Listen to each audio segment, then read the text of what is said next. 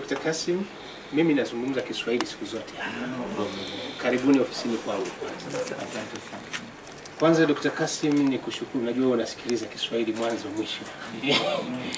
Nikushukuru sana kwanza, nikushukuru kwa effort kubwa mnayoifanya. Na nishukuru kwa sababu tuliwasiliana na ofisi yangu muda mrefu uliopita, lakini ratiba yangu ilikuwa iko tight sana. Na jana asubuhi nilikuwa Mtwara, lakini nilikuwa nikijua wazi kwamba leo na hii appointment tuweze kukutana pamoja. Kweli inabidi hata kama kuna kazi nyingine zikansel kwa ajili yenu, kwa sababu heshima yenu ni kubwa sana. Na kubwa zaidi, kwanza na appreciate kwa kazi kubwa mnayoifanya. Sababu mnayoifanya kama ninavyosema, sio kuwasaidia wakimbizi tu. Sawa? Maana yake tunakuwa kama hata shock absorber ya nchi yetu vile vile.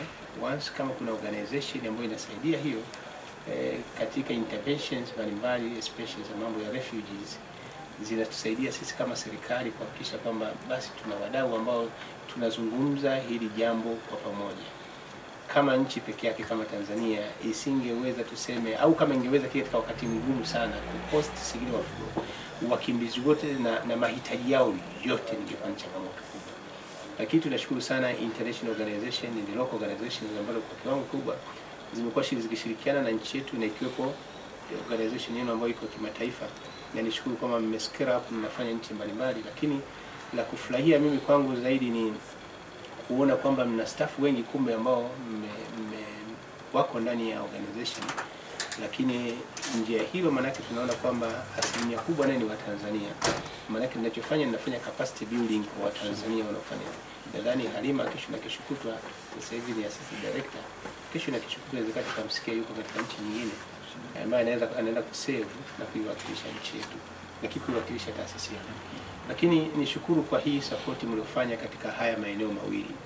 Na nilipopata taarifa siku zile nikasema no, ni vyema nitakuwepo mwenyewe, nijitahidi kwa kadri iwezekanavyo tuweze kuweza kukutana, at least ile official handover ya kule, shughuli zote zimeshafanyika kule, lakini ile symbolic lazima ifanyike, kwa sababu wizara yangu ndio ile jukumu ya kusimamia hii afya ya msingi, kuanzia vituo vya afya, zahanati zetu, hospitali za wilaya, ambao wananchi kule ndio wapo. Kwa hiyo nishukuru sana kwa hilo. Msaada wa shilingi milioni 142 ni support kubwa sana, ambayo hiyo sasa ni direct support apart from the other supports ambazo zimekuwa provided to those areas, especially our refugees na watu wengine wa kawaida. Kwa hiyo tushukuru sana na serikali hii ya Dr. John Magufuli, jukumu lake kubwa ni kufanya kazi na wadau, na hasa kwanza kuwashukuru wadau kwa hii kazi kubwa mnayofanya. Nashukuru sana.